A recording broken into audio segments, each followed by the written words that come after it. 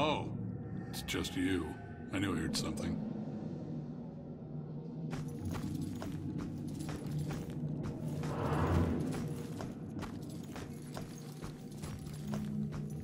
Honey, they can probably hear you talking through the scene. I'm so confused. You look lost.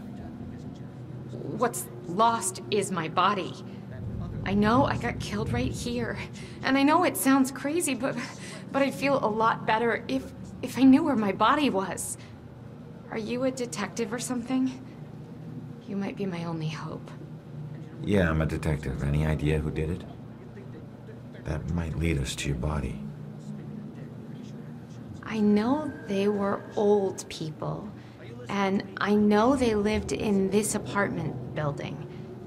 Other than that, everything is hazy. But I was doing a lot of drugs at the time. Sounds like you do need a detective. I'll see what I can find out from any older residents of the building.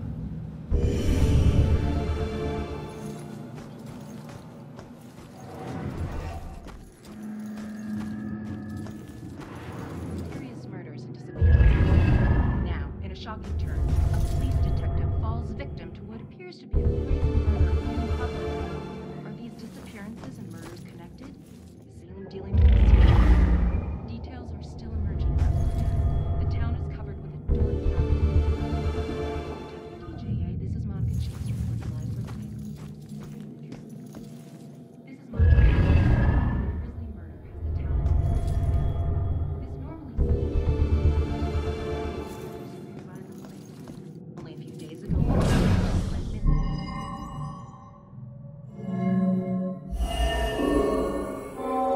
That girl collapsed like paper when Grace hit her. I still can't believe she died.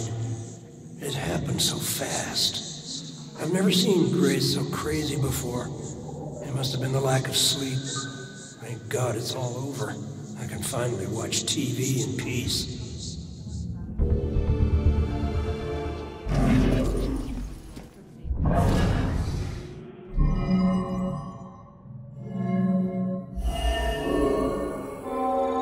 Finally, some peace and quiet. All her parties.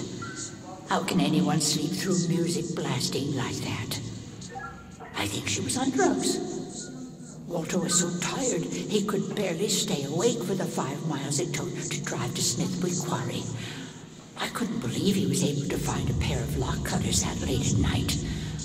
At least the music has stopped. Now we can finally sleep.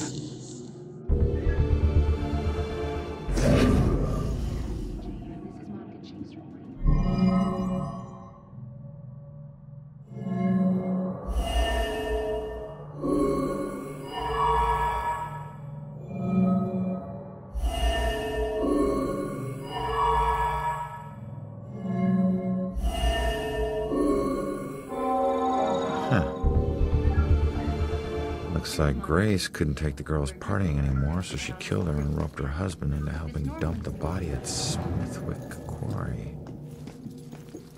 I should get back and let her know. Turns out, the reason you can't find your body is because it's not in the building. It's at Smithwick Quarry, about 5 miles out of town. Oh.